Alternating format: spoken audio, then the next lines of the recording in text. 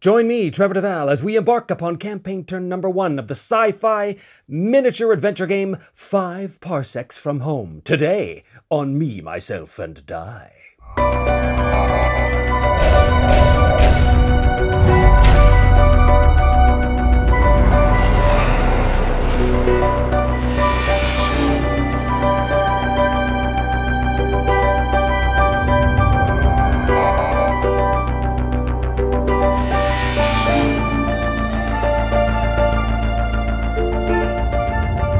Hey everyone, I am, as always, your intrepid GM, host, and player, Trevor DeVal. Thanks so much for joining me here today on Me, Myself, and I on this brave new endeavor, where we are going to embark upon a campaign of 5 Parsecs from Home, a sci-fi tactical minis adventure game. It's a tactical game, tactical miniature game, but with a bunch of RPG elements, so we're gonna really dive into that. But if you do enjoy what I do here, please do consider hitting like and subscribe. It really does help the channel, or join us on Patreon and help support the show that way, or go to the website memyselfandie.com, where you can purchase all kind of handmade merch and all kinds of ways to support the show. But today we are going to get started with 5 Parsecs from Home. Now, this isn't exactly a tutorial. I'm not going to stop and explain every little thing, but I'm going to go over kind of the basics, because I'm learning this myself too. I've never played this game before, so no doubt there'll be mistakes made and all that kind of stuff.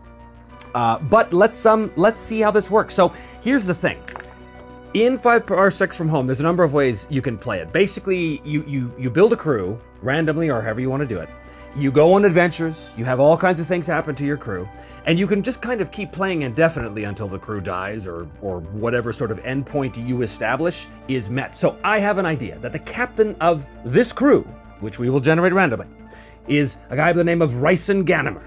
That's a name for a character I used to have years ago. And the idea is that he was part of a crew of a ship called the Vendetta. But the idea is that the crew of the Vendetta turned on him, rolled him, took him for everything it was worth, killed his friends, shot his dog, left him for dead. And so our guy, Gabor, is now assembled a new crew, and he has landed on this particular planet, and he is out for bloody revenge. So what that means in game mechanics wise is that every encounter you have, there's a possibility of encountering what they call a unique individual. So if that ever happens, there's a very strong likelihood that unique individual is going to be one of these crew members. He's got to track these guys down and end them. And once he kills the last one, game over. Let's see what happens. So first of all, Gabor is a basic human. Let us randomly determine a little bit more about Gabor, because all I know about him is what I just told you. First of all, we're gonna roll on the background table. Military outpost, which means he gets +1 reactions. So he's gonna be a little faster than your average bear, which is good. He is also the leader of this crew, which means he automatically gets 1 luck point. His motivation, well, we already know his motivation, it's revenge.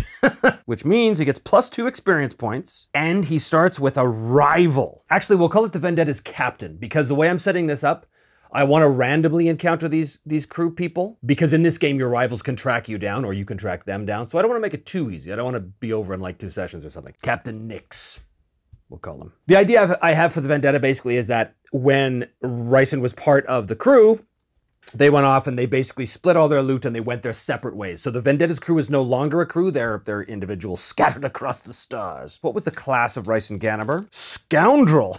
He's kind of a Han Solo type. So a scoundrel class means he gets +1 speed, so he's faster. So this is him, by the way. This is Gabor. This is my paint job, which is terrible. I'm not a good painter at all. Oh, that reminds me, I want to thank these people right here for helping me make this series. Without the help of these companies and individuals and patrons, I would not have been able to do this. So thank you all so much. I'm very excited to be bringing you this material, and it's mostly because of these folks right here. Let's do this lady right here with the big gun. First of all, let's find out what she is. We know she's a human, because that's the miniature. That's how I'm doing that. Let's get her a name. Jenna Walker. I'm just using a random generator online. And her background, wealthy merchant family, +2d6 credits. And that credits, I think, are shared by the whole crew. So +7 credits. What is her motivation? Political. So she comes from a wealthy merchant family. She has a political motivation, so she's involved in the politics of the local star system. There is a patron and +1 story point. We don't know who the patron is yet. We'll find that out later. Probably someone connected to politics, probably a government figure because she is political motivation. And what class is she? Troubleshooter, she gets +1 reaction and +1 low-tech weapon. We've got two pistols here. 2 pistols is a dude. Stein Howood, who I like that. Stein Howood's background is 72. Primitive or regressed world, +1 toughness and +1 low-tech weapon. His motivation is technology. Ah, makes sense. He comes from a primitive world. He's interested in technology, which gives him a +1 savvy, which is good, and +1 gadget. And his class, bounty hunter. Cool. +1 speed, 1 rumor. Rumors could lead to quests. +1 low-tech weapon. Then we've got this. I'm envisioning her as some kind of sniper. Mara Mason. Oh, I like that. These names all have kind of like a weird Western vibe to them, which is fine. Her background, orphan utility program. I'm guessing what that means is that they take orphans and they put them in some sort of governmental program to use them for governmental services. Another patron, +1 story point. Mara's motivation, 07. Wealth, +6 credits. And her class, special agent. Oh, that's awesome. The utility orphan program, and she became a special agent. +1 reactions, +1 gadget, and another patron. They're gonna have lots of jobs available. We got this old big bruiser here. Vine Mains, that's cool. Vine's background, 22. Raised in a space station. He gets +1 gear. Motivation, freedom. But they'll never take our freedom! Which gives him +2 XP. And his class, he was a soldier. +1 combat skill and +1d6 credits. Finally, we have our resident alien, literal alien. This is a precursor character, I've decided, because I want to use this mini. Precursors are kind of like space elves, a little bit like Eldar in Warhammer 40k. Aliens that are graceful and ancient, they've been around and all that kind of stuff. Kale Bresh, I like that. Okay, and the background of Kale Bresh, the precursor. Bureaucrat. Boy, this is a rich crew. Another 1d6 credits, another 4 credits. And Kale Bresh's motivation, power. A precursor powercrat. Powercrat? A precursor bureaucrat motivated by power, which means that he gets an extra 2 XP. And a rival, his class, explorer. Explorer is +2 XP and +1 gear. Ooh, starts with 4 XP. That is the crew. But yeah, let's deal with equipment. So the crew does 3 rolls on the military weapon table. For each crew member who rolled at least 1 savvy increase, you may take 1 of these rolls on the high-tech weapon instead if desired. Stein Howood had an extra savvy. First one, that is a boarding saber, infantry laser, and our high-tech weapon, because of the savvy, hand laser. Well, let's go through this. We get 3 rolls on the low-tech weapons. All right, hunting rifle, handgun, scrap pistol. We also get from our backgrounds 3 additional low-tech weapons, so I'm gonna roll those now. First one's gonna be 77, which is hunting rifle, so 2 of those. Blade, colony rifle. That's all of our weapons. Then we get 1 roll on the gear table, but we get +2 from our background. Steel boots, fixer. And finally 17 is booster pills. 1 roll on the gadget table, but we also have +2 gadgets from our background. So the gadget, the first one is 93, which is a stealth gear. Scanner bot, battle visor. I get an additional 6 credits, which means I have 29 credits to start, which is fantastic. But we have 3 patrons and 2 rivals. We also got to know about our ship. It's going to be called the Furious. The ship's called the Furious. An unreliable merchant cruiser. It has a debt of 26. I could pay that off like that. Ha! Rich, rich people already. It's got a hull of 30. How did these people meet? They met through hired by a random member of the group. Well, I don't think it's gonna be a random member, I think it's the captain. Because he had a very specific mission, going after the crew of the Vendetta and kill them. Revenge. How are they best characterized? In it for the credits. Well, they're super rich, I guess they want more. They're motivated by money. How is that gonna play out? How is that gonna add things or change things in the game? We'll just keep that in mind as we're coming up with the details of stuff as we randomly go along. They're in it for the credits, and it makes sense. They were hired by the captain to do a job, so they are, I don't think they're a super close crew because they're just kind of hired guns, but you know, the bonds of combat may bring them together, we shall see. Okay, so that's the characters. We're ready to go here. We are ready to actually start this thing.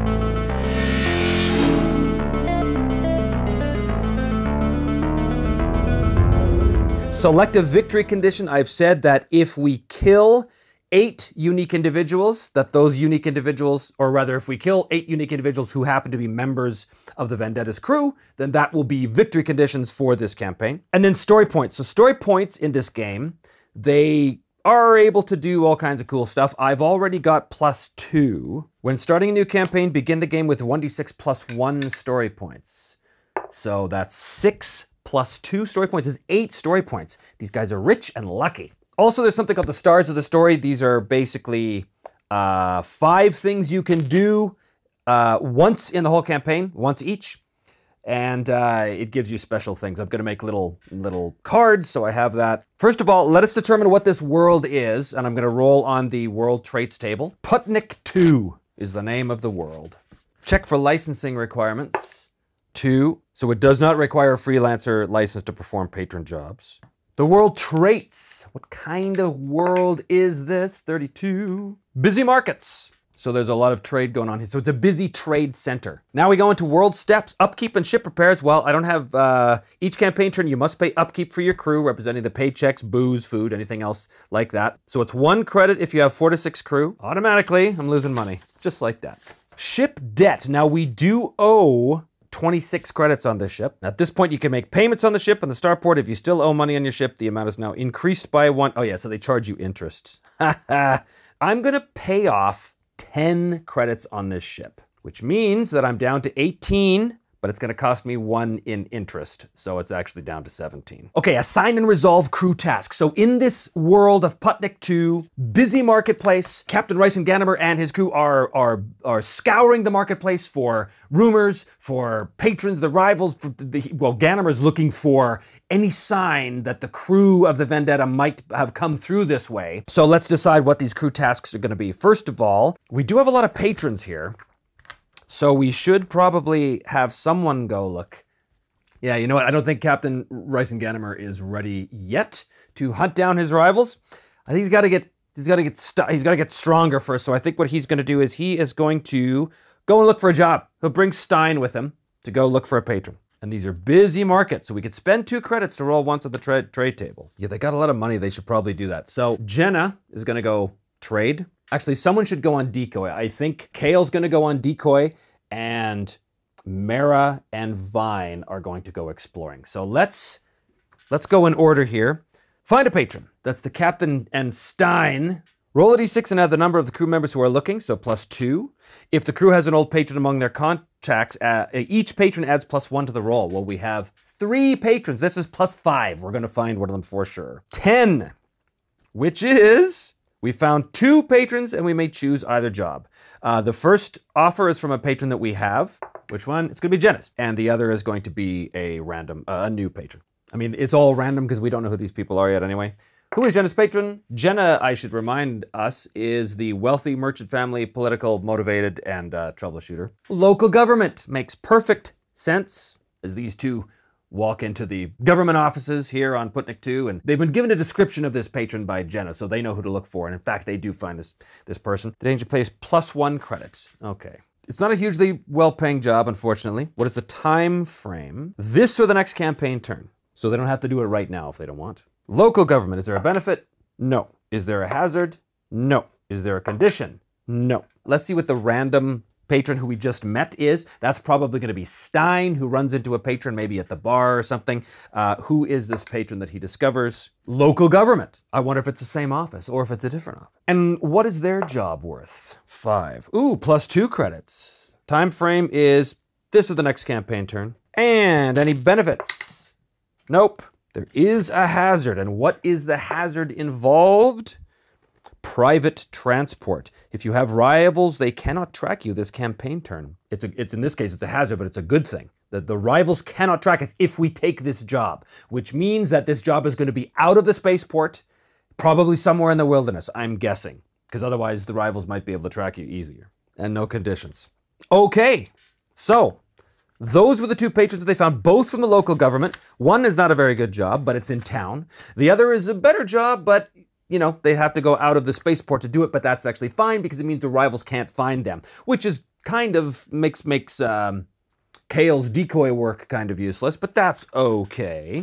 Trading. Who is trading? I sent Jenna to trade, I believe. You roll once at the trade table. We can also spend 2 credits anyway, because it's busy markets, but let's see what happens here. This is the crew bartering unspecified items we found along the way for new interesting goods.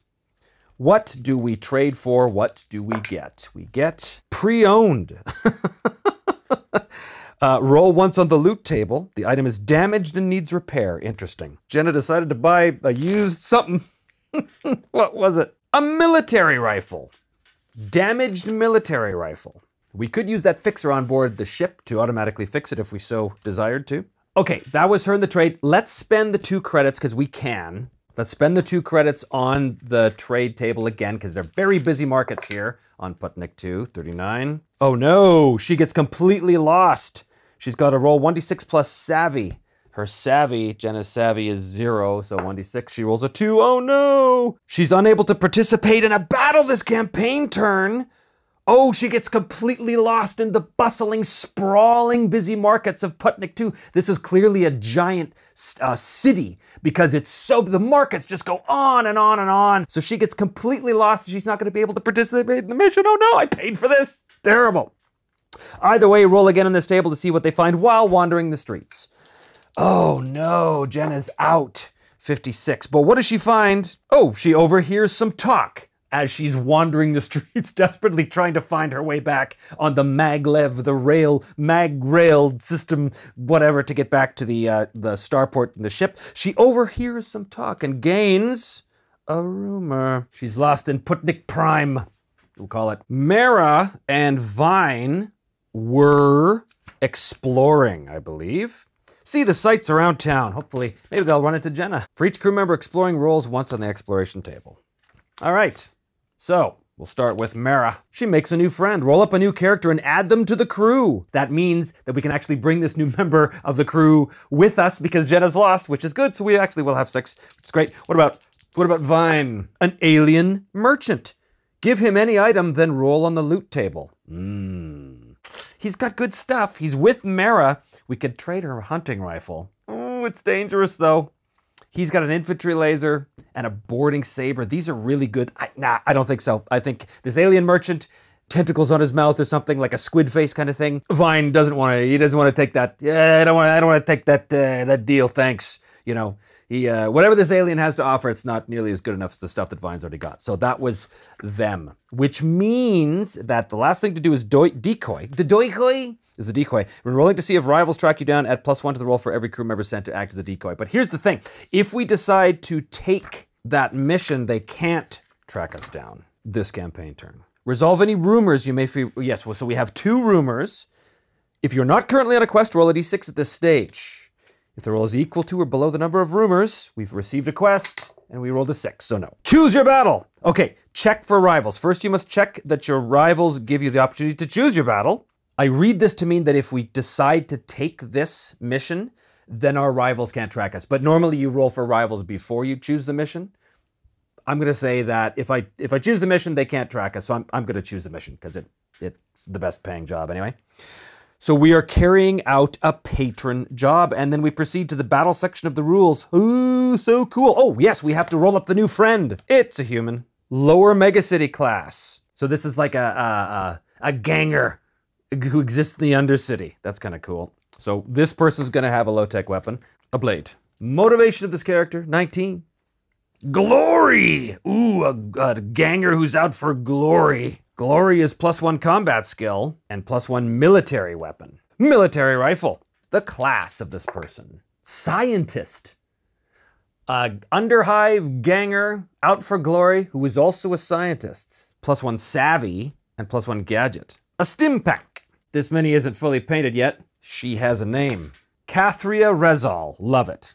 Kathria Rezal is our new character who will be going into battle with the rest of the group, minus Jenna. Because, of course, Jenna is hopelessly lost in the city, in the main city of Putnik 2. So when our group decides to go back to that government office and decide to accept the job. The job is definitely going to be outside of town. We're going to find out about that in a second. But before we do, first, a word from this video's sponsor. Today's video sponsor is Broken Anvil Miniatures. Fans of Broken Anvil know them for their beautifully sculpted minis and fresh designs. And now, they've got a brand new web store with a great selection of some of BAM's most beloved models, both old and new. They've got Sir Tornavir, they've got Orcs Galore, and a newly released Turkey Paladin. The BAM team also has a new collection live right now called Forged, which is a huge collection of fantastically sculpted 28mm heroic scale pre-assembled plastic miniatures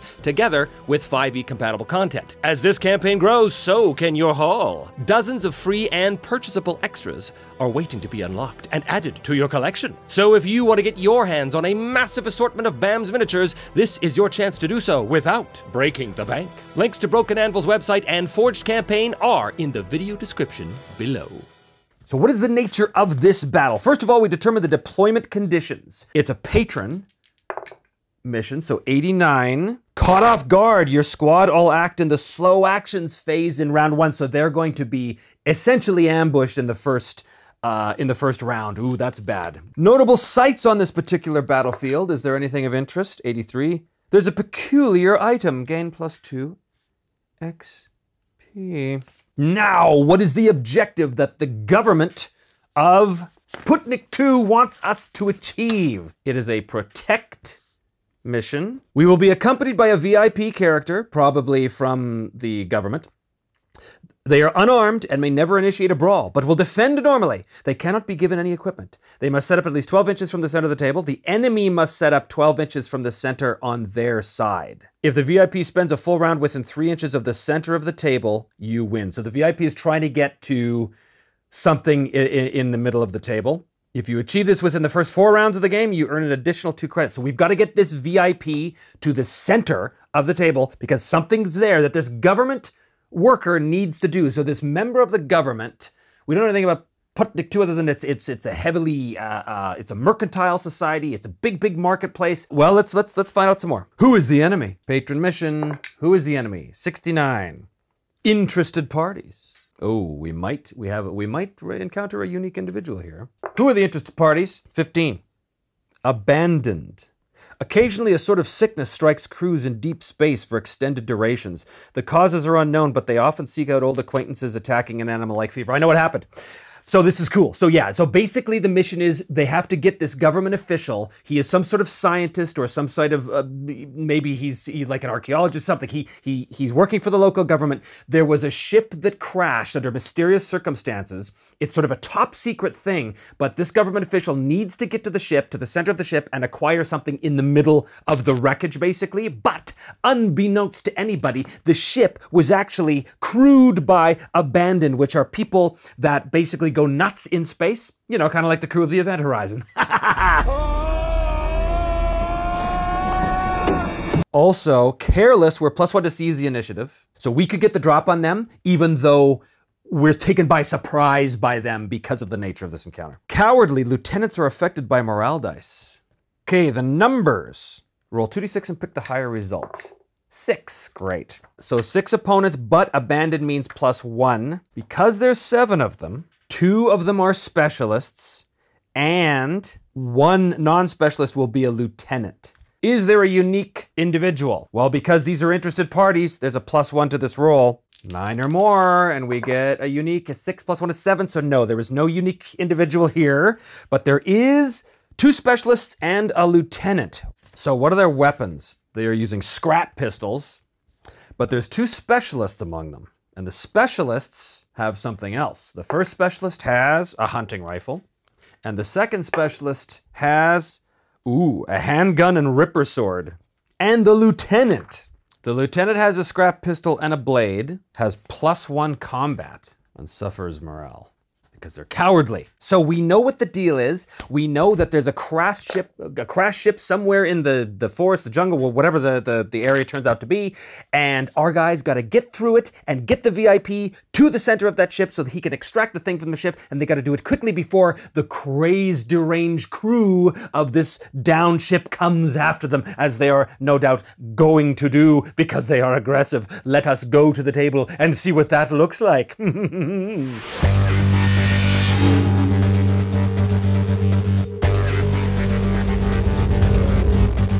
So here we are in battle round 1. Our team has been successfully privately transported to the location of the crashed ship.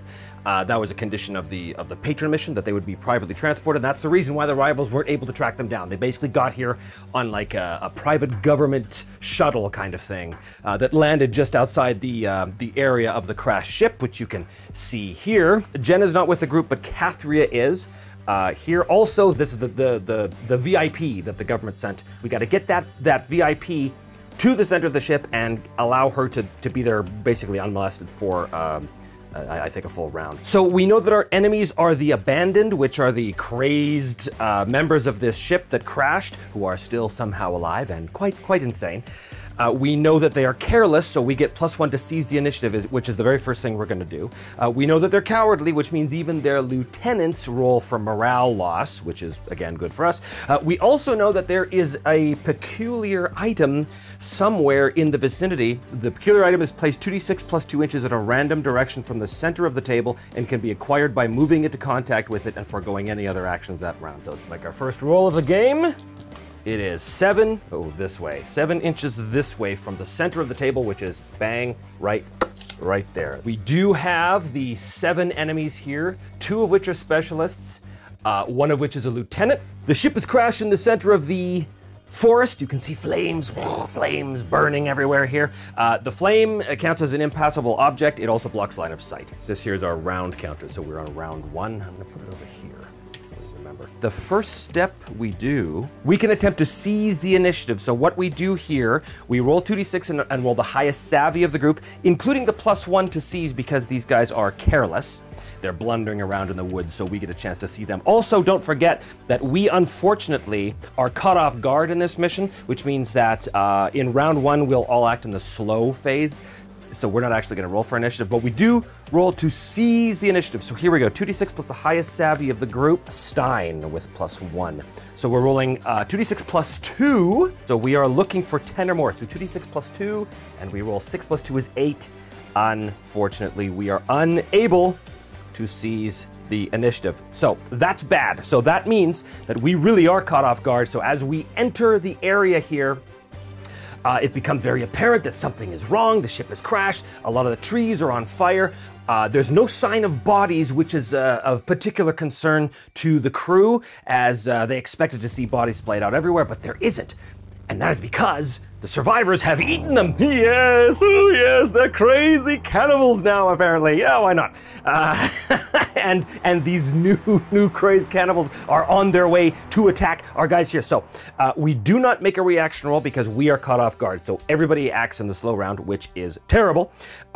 Now we do quick actions. Nobody has quick actions, so we go immediately to the enemy action. All of these enemies here are aggressive enemies, which means aggressive enemies with opponents in sight will advance at least half a move and then attempt to remain in cover. But here's the thing, is anybody currently in sight? Well, actually, if I look down through here, you can kind of see that, yeah, you can technically see them. So here's the thing, they can actually see the enemies through here, but in terms of line of sight, that's why we have our fancy little poker here.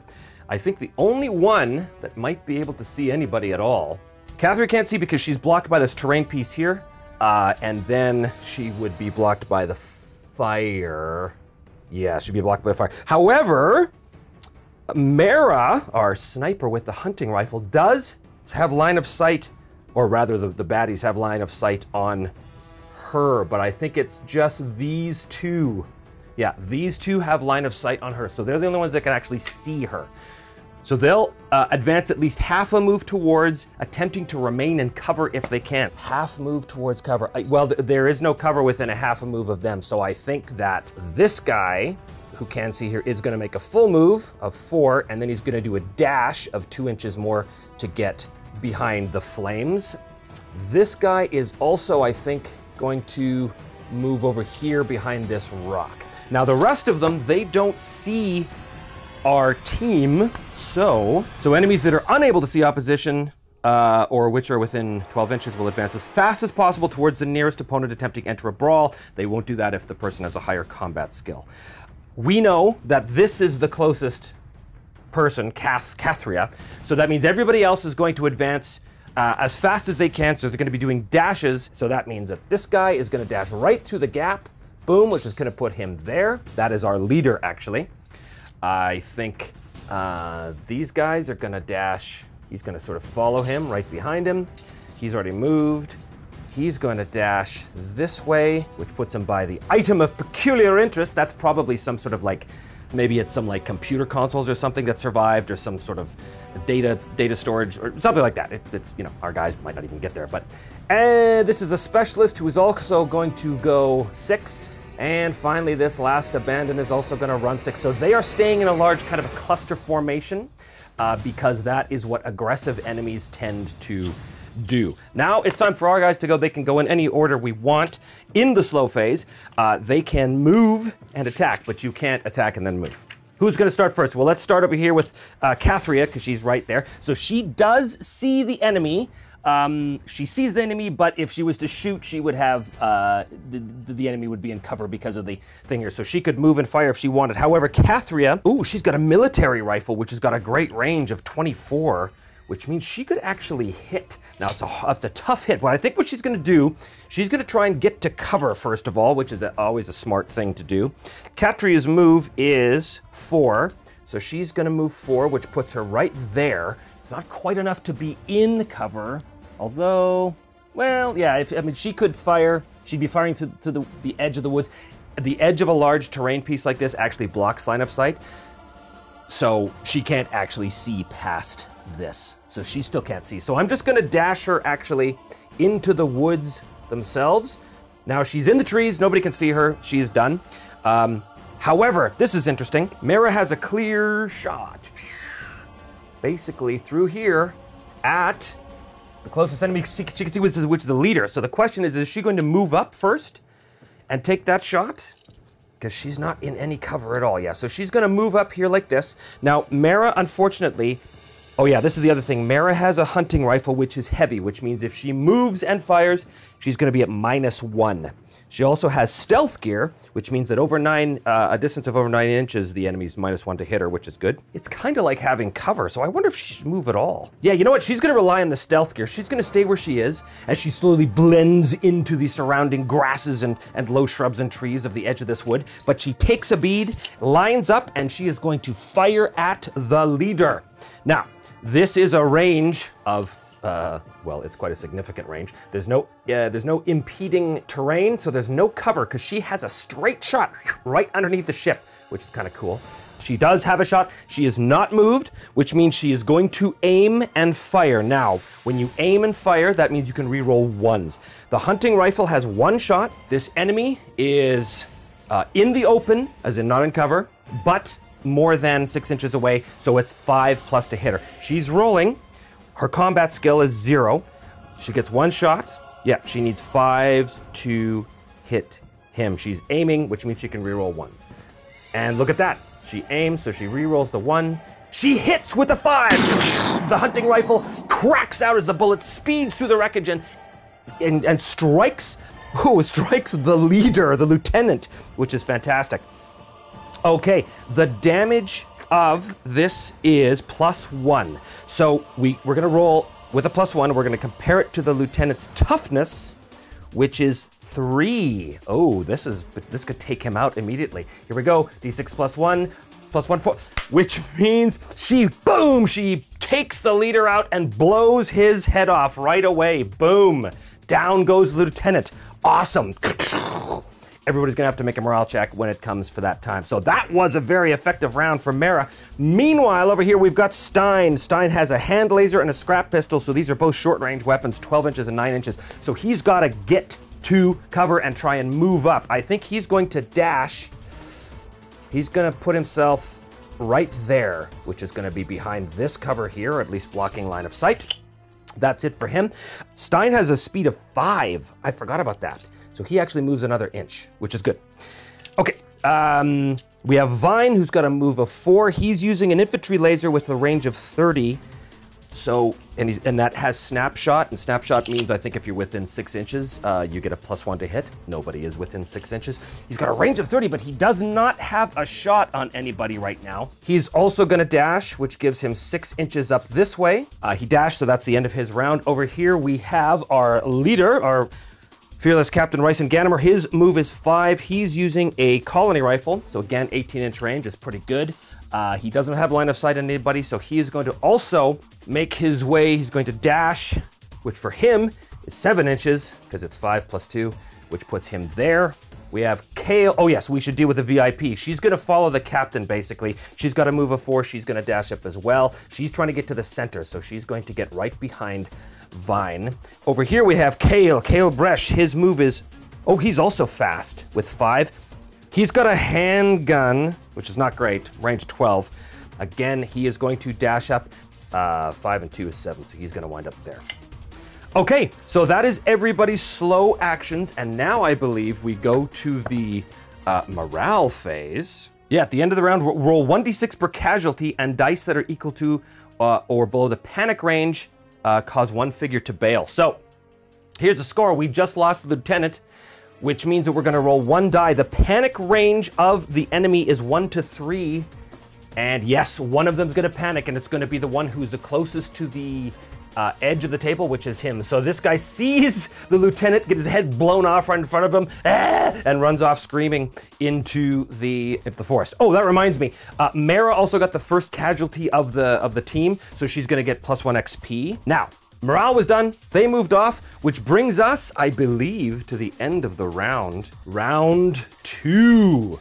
Okay, now we're actually gonna roll, there's no more seize the initiative, but now we're gonna roll reactions. So now we're gonna roll dice. There's 7 characters, so we're gonna roll 7 dice and assign them initiatives, basically. So each of these characters has a reaction score. So I'm gonna roll here, and I get, well, that's a 1. That's gonna help us. The rest of them aren't, because nobody has a reaction of 3 or more. So basically this one person's gonna act in the quick phase, everybody else is gonna act in the slow phase, so that kind of sucks, because nobody has a reaction of 3 or more. That's a terrible roll.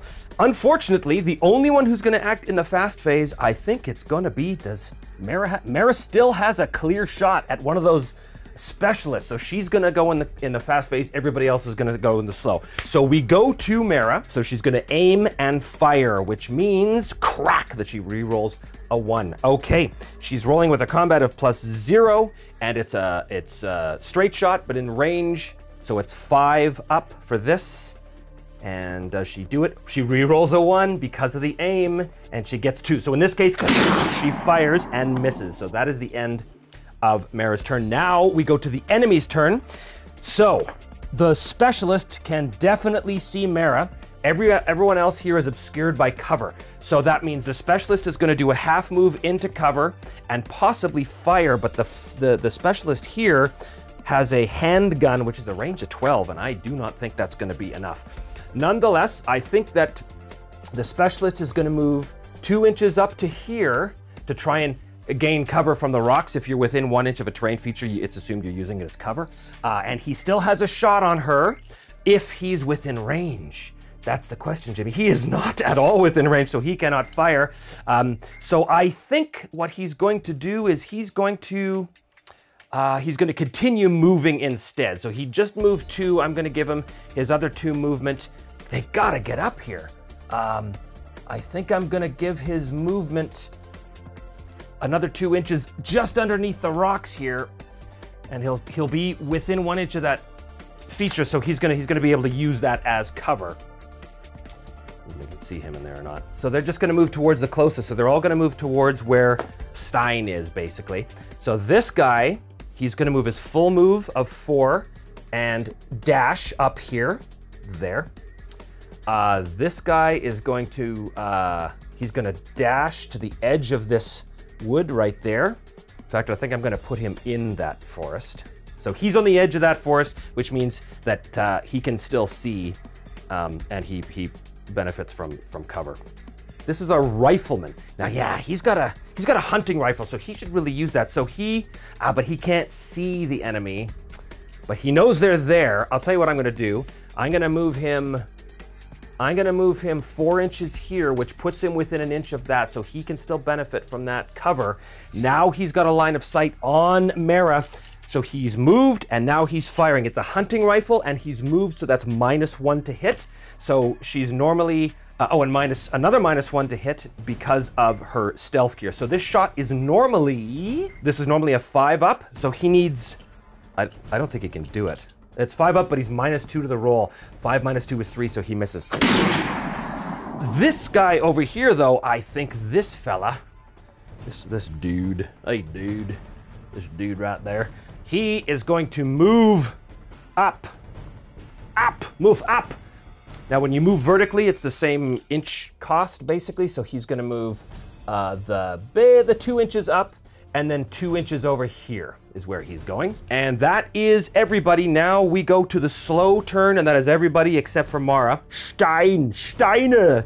Let's begin the Steine over here. So he's gonna move a 5. He's gonna move 3 inches to the edge, 1 inch up and 1 inch over. That puts him there with 5. Now, from here, he does have a shot at this guy, but his line of sight is obscured, and this guy is in cover. So basically, that's going to be certainly not within 6. So he has a shot with his hand laser at 6 up. Okay, Stein attacks, no combat bonus. He fires his hand laser, so he's rolling 6 to hit him. He does not. Hand laser misses there. That was Stein. We've got Katrina. Now, Katrina is going to move her 2 inches. She's still in cover here, but she is basically, she can now see the specialist there, and she can see the specialist hiding under the wreckage of the ship, and she's definitely going to fire her military rifle well within range. She's got 1 shot, so she has a combat bonus of +1. So she is firing, what's the distance? This guy is not within 6 inches. So this is a 6. She needs 6 or more to hit, but she rolls with +1 because she is a pretty good fighter, and she rolls 5 + 1 is 6, so she hits him with the military rifle, which does damage against his toughness of 3. 6 immediately takes out that specialist. That was Katrina. We've got these folks over here. Let us deal with the captain first. The captain's gonna move. He does 5, so he's gonna move still in cover, but right at the edge. Over here we have Vine with his infantry laser. He doesn't really have a shot on anybody either. He's not hugely fast either, so if he was to move a dash, that would put him there. Yeah, he's gonna dash over here, and basically he's gonna gain some of the cover from this feature here as he's crouched down behind the rocks. Kale, actually, let's do our VIP. She moves 4 and then 2, so she dashes up into the woods behind the captain here. And finally, Kale, who's using his handgun, he's just got a pistol. Kale also moves at 5. He's quite fast. Kale's gonna dash Rendar. He's gonna dash Rendar it. Oh, don't sue me, Disney. He's gonna go over here. Actually, he's gonna go over this way. He's still gonna, he can't really use cover against that. I'll rule he's kind of in the open there. Okay, that was them. Morale, they did lose 1 figure this turn. So I have to make a morale check, and if it falls within 1 to 3, somebody panics. Somebody panics, and it's the person towards the farthest edge of the table, and that, in this case, is the other specialist who's had enough, and he turns tail to flee. Wow. Well, it's going incredibly well for our crew so far. Incredibly well. Okay, we go to round 3. Round 3. Now, normally in round 2, you can do an optional roll on the battle events table where something cool happens, but this is my first game, so I'm just gonna avoid that. Just gonna keep going as it is here. All right, round 3. All of our guys are still up, so we roll initiatives. Oh, look at this, 3 and 2. So basically 3 of them are gonna be in the slow, 4 of them. So 2 I'm gonna assign to somebody with a reaction of 2, so that's gonna be the captain. The captain is going on 2. I think our VIP is gonna go on 1 as well. Stein is gonna go on 1, and I think Kale's gonna go on 1. So that means that Kathria, Vine, and Mara are going on the slow turn. Okay, so on the fast turn, let's deal with Stein first. He's actually gonna try and get that item. So Stein, I think, is gonna stay up high, because it does give him some advantages. Stein is gonna move. He can move up to 5 if he wants. He's gonna move over here, which might give him some interesting lines of sight. Yeah, he can hit both of these, but they're both behind cover. But are they in range? They're not in range. Oh, they're in range of both his pistols, but not within 6 inches. Okay, so Stein is gonna fire. He's gonna fire, I think, with his, it doesn't really matter, his hand laser again. And he's gonna fire at the closest enemy, because you kind of have to.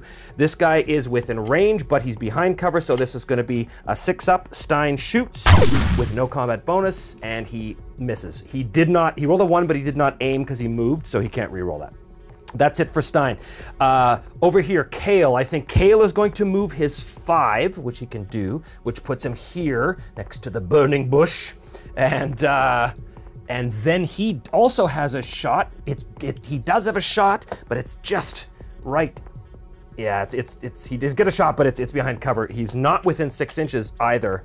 Ooh, well, actually he is. He is within 6 inches, which means Kale, when he fires his handgun, is going to be rolling on 5-up because it's the enemy is 6 inches away but behind cover. He does not have a combat bonus, so he's looking at 5s up. Does he hit him? No, and again, no reroll on 1s because he did not aim. So that's it for Kale. Unfortunately, he fires off a shot, but it ricochets off the wreckage, the burning wreckage of the ship. Let's go to the captain over here. Captain is looking good as far as he can tell. He is going to move. He can move up to 5, so he's going to move into cover here, into this wreckage. And can he see anybody? No, there's too much in the way. He's gonna dash, and he's gonna just get deeper into cover, basically. And that means that our VIP is gonna follow him. She's gonna dash at 6. She's gonna get right up behind him. She is now in the middle of the ship where exactly she needs to be. If she spends a full round within 3 inches of the center, she wins, or we win. If you achieve this within the first 4 rounds of the game, you earn an additional 2 credits. So we might actually be in range of victory right here just by the fact that she has to spend a full round there. If she does and doesn't get killed, then we'll win and we'll get a bonus pay. That is them. I think that's everybody. Yeah, so these are our 2 guys left, or 3 guys left in our slow round. So now we go to the enemies round. Well, here's the thing, these guys are aggressive. Opponents in sight will advance at least half a move towards them, attempting to remain in cover if possible. They'll try and brawl if they can. So I think what that means is this guy's within 6. This is cover, but it's not difficult terrain, so he could get on top of this and basically be crouched down, still in cover, and he's going to fire with his scrap pistol at Kale, who is now within 6 inches. There's nothing special about the scrap pistols. They're just straight up boring old guns. 1 shot, range of 9. But he's within 6 now, and Kale's in the open, which means this is a fairly easy shot. So that this wild-eyed abandon climbs on top of the wreckage, and fires off a burst of scrap pistol fire at Kale. Does he hit? He has no combat bonus, but he only needs 3 to hit him. Ooh, and he will hit Kale with a barrage of scrap pistol rounds. Now, he has to roll against Kale's toughness. Scrap pistol is straight up. Kale's toughness is only 2. Right, because precursors are slightly more fragile than humans. So what this means is, oh boy, yeah, this is bad. This is bad. If he gets 2 or more, Kale is removed. Oh, instant casualty. Oh, Kale is taken out. Not necessarily dead. We don't know what happened to Kale, but he is removed from play. This guy over here, this enemy, he sees this and with a howl of victory, moves up 4 to here and is gonna take a shot. He's just within 6 inches of Stein, but both of them are in cover. So he comes up, he's within 6 inches. So he's got to roll 5 with his scrap pistol. He will miss. Okay, over here, and I can't believe there's only 3 of them left. This guy is gonna see his opportunity. I think he is going, this is kind of hard to get at because there's a big ship in the way, but basically he's gonna move 2 inches to the edge. He's gonna drop down 2 inches, which I think you can do. You can jump down for free, but if you jump more than 1 inch down, it ends your it ends your round. So I don't think he wants to do that. He wants to climb down, which is another 2 inches, which puts him sort of right in the vicinity. It's really hard to see. I know it's really hard to see, but you know, whatever. There we go. Now he's gonna fire at the VIP because he sees her. Maybe his wild, crazed eyes see her. He recognizes the uniform she's wearing, and it's the same insignia that he has on his ship officer's uniform. Yes, because this was a governmental ship, as it turns out, and so somehow there's a weird sense of recognition in his eyes as he raises a scrap pistol and again fires off a barrage of bullets. Target within 6 inches, behind cover is 5 up. Does he hit the VIP? Ooh, he does not. I thought that was gonna be a 5, but it was a 3. He misses there, pow. And that is the end of the enemies. Now we go to slow turns. Okay, well now, Kathria, she definitely has a shot from her position in the woods. It's more than 6 inches and the guy is in cover, so she is rolling at 6, but she has a +1 to hit because she's awesome and she hits. Bang! Great, now she's doing a damage against him. This is a regular, but the toughness is only 3. 4, boom! Takes him out, blows his right arm off as it was extended as he was firing, and he drops dead. That was Kathria. We have, this is going incredibly well, except we lost Kale, but that was Kathria. And now finally, we go to Vine. Vine, I think I see him more like Vine Diesel because he's a big, he's a big bald guy. Yeah, Vine Diesel. Not that that's anything that Vin Diesel sounds like, but whatever. Okay, Vine with his infantry laser doesn't really have a shot, but he knows that stuff's going on here, so I think he moves at 4. He's gonna move through this terrain. This is not impassable. He's just got to scramble off it. So that's gonna put him there, still in cover. And does he have the shot through the flames?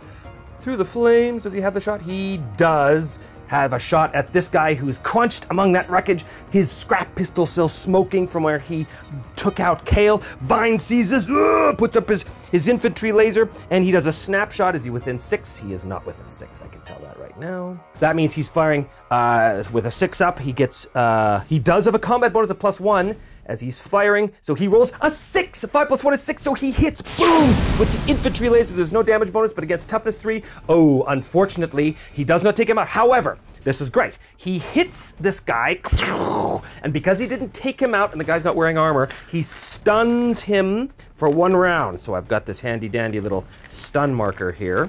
So he's stunned and knocked back 1 inch. So he's knocked back over here and he suffers a stun. Now what a stun means is that you can either attack or move, but not both. And at the end of your round, you remove a stun marker. If you take 3 stun markers, you're out.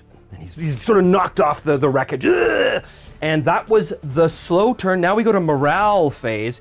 I think we lost 1, so I'm just gonna roll 1 die. Might have screwed up, but whatever.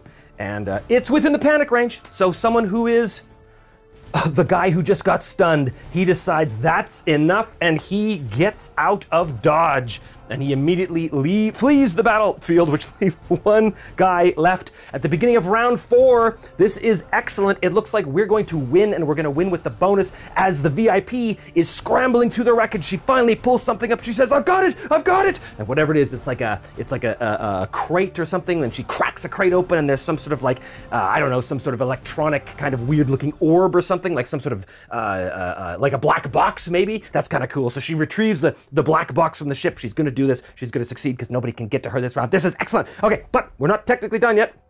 Oh, I forgot Mara. Mara had a shot. but she didn't really have a shot. She can't see anybody, so she dithers, she reloads. Okay, here we go. This is the fast action. I mean, we've already won, but we do want to clear this enemy and hold the field, because that'd be better for us. Okay, what have we got here? 3 1s. Okay, well, I think that's gonna be him.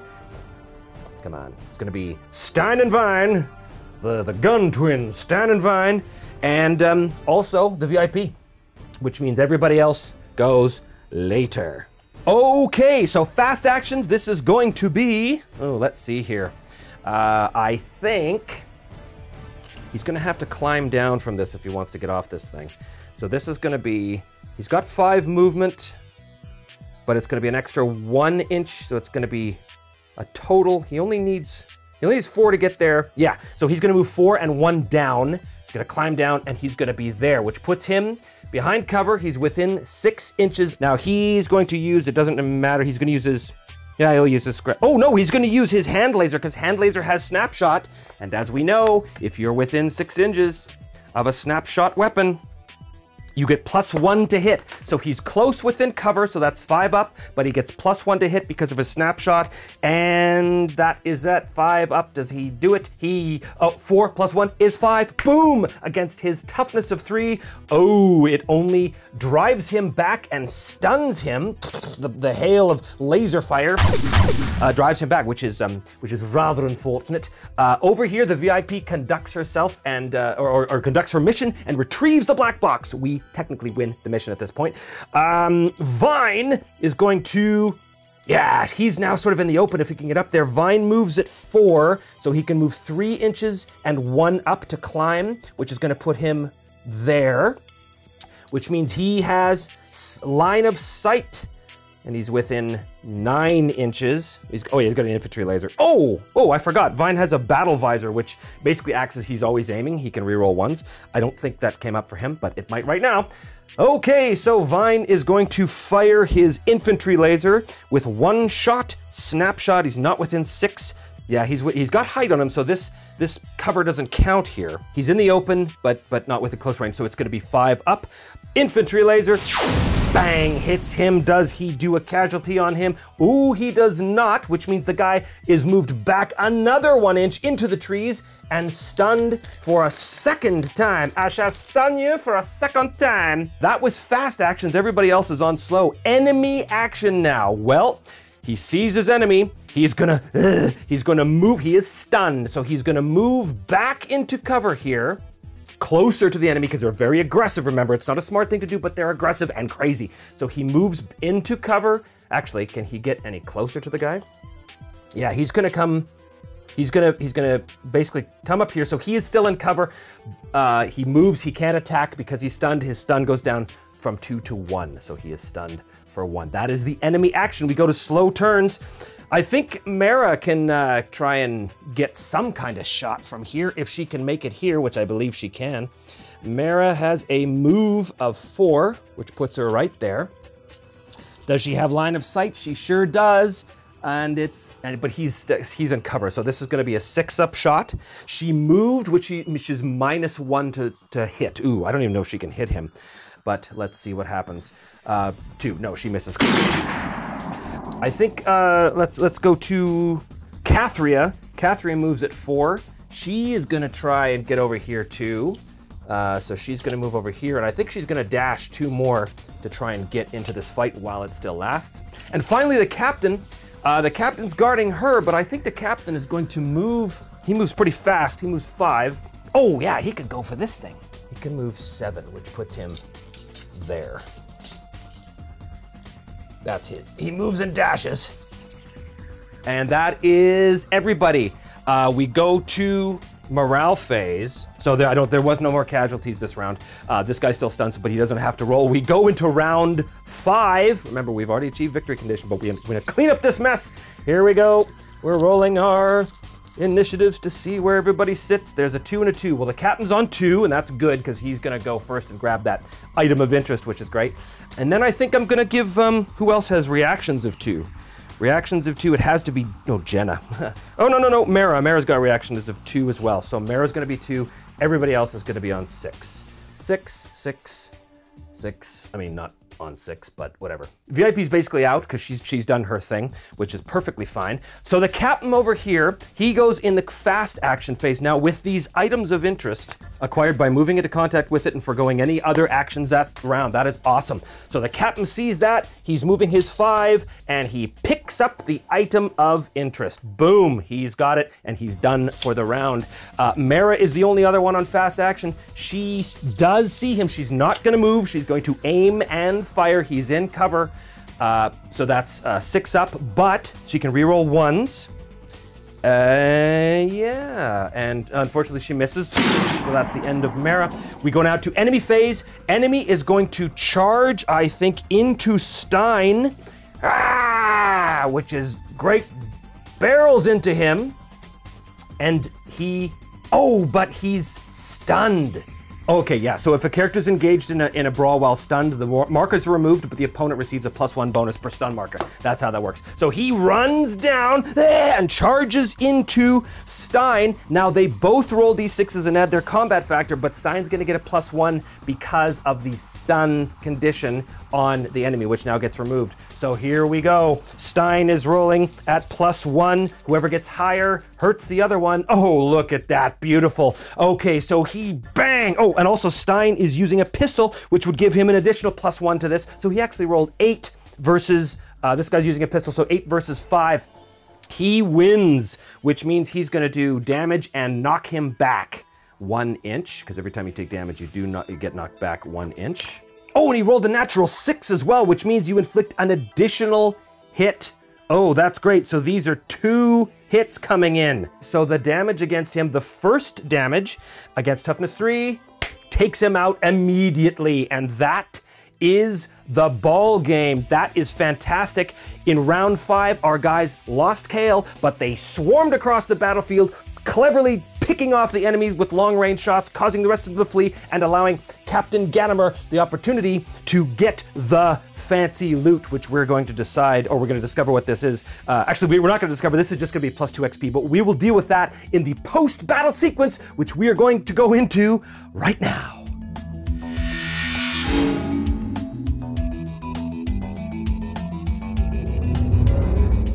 Here we are in the post-battle phase. The first thing I'm gonna do is deal with the fact that I found this fancy, peculiar item, and I gained +2 XP for the person who got it, and that is the captain. Rice and Gadamer's XP, he had 2 from his character creation. Now he's at 4. Let's go through the steps of post-battle. God, that went well. Resolve rival status. If you fought an opponent that isn't a rival and held the field, which we did, roll 1d6. And on a 1, they become a rival? No. Okay. So these are not new rivals, the ones we drove off. Resolve patron status if you succeeded in a patron mission. You may add the patron to your list of contacts on this planet, unless the job was a one-time contract, which it wasn't. We're gonna give this local government contact a name, Rusov Palatan. I'm just making stuff up. Is there new local government contact that they just got this from, which is nice. If you achieve this within the first 4 rounds of the game, you add an additional 2 credits in pay. We got to remember that's going to be +2 credits. So this is now a patron on this planet that we can go back to for jobs, which is kind of cool. All right, determine quest progress. We did not fight a battle that was part of a quest. Get paid. You earn 1d6 credits in pay, loot, bounty, or salvage. We're going to roll 1d6. We're going to get +2 because the fact we did it within 2 rounds. If you won the mission by completing your objective, treat any roll of a 1 or 2 as a 3. If you did a patron job, add the pay bonus to the danger pay. Right, +2 with this one. So this is going to be a total of +4 creds, plus 1d6. So 3 + 4 is 7 credits. So we add that to our list. Battlefield finds. If you held the field after a battle, which we did, you had an opportunity afterwards to search the battlefield for anything worth collecting. Okay, we roll 1d100 on the table below to see what we found on the battlefield since we stayed behind to check it out. 20, that is usable goods. Roll on the consumables table in the loot chapter. You receive 1 dosage of the item indicated. 1 dosage of... Still, the user gains +1 to hit but cannot move during this and the next round. Okay, neat. Oh, that's hilarious. I just realized that Stein had steel boots, something he got from his background. And if he rolls a 5 or 6 on a brawl combat, he actually kicks the guy back, but he killed him, so. Okay, so that is what we found on the battlefield, was a dose of still. Maybe that came from the sniper that we killed. Now, we check for invasion. If the enemy you just battled is an invasion threat, and I don't believe they were. Yes, they are not an invasion threat, so we do not have to check for invasion to see if the world is about to be invaded, which is a cool little feature in this game. We gather the loot. Roll once on the loot table to see what you've earned. What did we loot? 9 to 2. Rewards. Roll once on the rewards subtable. What did we find in the wreckage of the ship that might be of interest? A rare substance. Ooh, wow. Roll 2d6 and receive credits equal to the highest roll. That's 6 more credits from this rare substance we found. I think it was also in the cargo of the ship that maybe the captain kind of pocketed before the VIP could notice. So we're up to 28 credits now. Determine injuries and recover. Yes, well, we know that Kale got taken out, which is bad. So he must roll on the injury table. This is for Kale, and Kale rolls 33. Crippling wound. Require 1d6 credits of surgery immediately, or suffer -1 permanent reduction to highest of speed or toughness. Well, we're obviously going to spend the money on making sure that he gets the surgery he needs, and he's going to be 1d6 turns in sick bay. First of all, how many credits does it cost me to fix Kale? 1. Found a good surgeon in the city of what was this place called? In the city of Putnik Prime. I think maybe one of the patrons that we have was able to point us to a decent surgeon that did us a favor. So we're brought down to 27 credits for that, which is good. However, Kale is going to be in sick bay for how many campaign turns? 2 campaign turns. That's not terrible. Experience and character upgrades. So each character that participated in the battle will now earn experience points. So Kale gets +1 XP, which puts him up to 5 because he had a bunch. Everyone else, they survived and won. I've already got Mara's +1 for her first character to inflict a casualty. So everyone gets 3 for surviving and winning. Now we can spend XP at this point to acquire a character upgrade. I don't think anybody has enough. Ooh, actually, that's not true. The captain has 7 points, so he could increase his combat skill. Ooh, that's good. Invest in advanced training. At this stage, you can opt to send somebody to specialty school in the off time if you want, like learning how to be a doctor or a pilot or something. It's pretty expensive, and I don't think we have the money to dump on that just yet, so I'm not going to do anything about that. However, purchase items, you may pay 3 credits to receive a roll on the military weapon, gear, or gadget table. I think I want to go military. I got to get some of these guys better guns, so I'm going to roll on the military. With our newfound winnings, what do we find on the potentially black market? A military rifle. Okay, well, that's not terrible. So Kale's got a handgun, which I'm going to have him keep, but I'm going to have him keep the military rifle as well, which is good. It's a good weapon. And then roll for campaign event and apply the result immediately. The campaign event this round, 34. One of the crew overheard something interesting. Add 1 rumor. What, pray tell, does that rumor come in the form of? That's what I want to know. And it's an old map showing a location. Ooh. So that's in, as we're just scouring the markets of these bustling markets. Somebody, when they buy the military rifle, actually, they take it out of its case, and tucked underneath the foam of the interior of the case to keep the rifle secure, they find this old map, which might lead to something interesting and become a quest. That was the campaign event, and now we roll for a character event. Select a random non-bot, non-soulless character. There are 7 of us. Kale. Okay, this is interesting. There's a character event for Kale. Now, he is a precursor. Because their lifespan supplies greater opportunity for past experience, if a precursor is the subject of a character event, you may roll for 2 events and pick which one you prefer. First option, 44. Have a heart-to-heart talk with the crew member. Select a random crew member and both earn 1 XP. That's pretty good. Or, because Kale has been around, where did it go? A random item carried by the character has been lost. When rolling for a character event next campaign turn to see if you find it. Okay, we don't want that one. So instead, Kale in the med bay has a heart-to-heart with, we'll say, yeah, I think it's Vine he has the conversation with. And finally, we check for the galactic war progress. There's always a war that could happen. There is a war that's somewhere out there in the fringes, and it might find us here. If you are tracking any planets that were previously invaded, which we aren't, because nothing has been invaded yet, so we don't have to worry about the war, but instead, that is the end of campaign turn 1. all in all, very cool. Love these tables. Love the randomness, love how all of the events really tell a story. Everything was connected, everything felt really connected with the mission and how everything turned out. So yeah, all in all, super, super impressive. And I'm very excited to get to campaign turn 2, which you can join me for on the very next episode of Me, Myself, and Die. Thank you so much for joining me here on this 5 Parsecs from Home campaign. Please do hit like and subscribe, or join us on Patreon or here on the YouTube channel. You can become a member, or go over to the website, memyselfanddie.com, where you can buy some great merchandise, all handmade here in the home studio. Also, if you want to buy any of the supplements that I use in any of the shows on the channel, the links for all of those are all available in the comment section below through the drive-through RPG links. So much fun. Can't wait for the second one. Please do join me, and we'll see you next time on Me, Myself, and Die.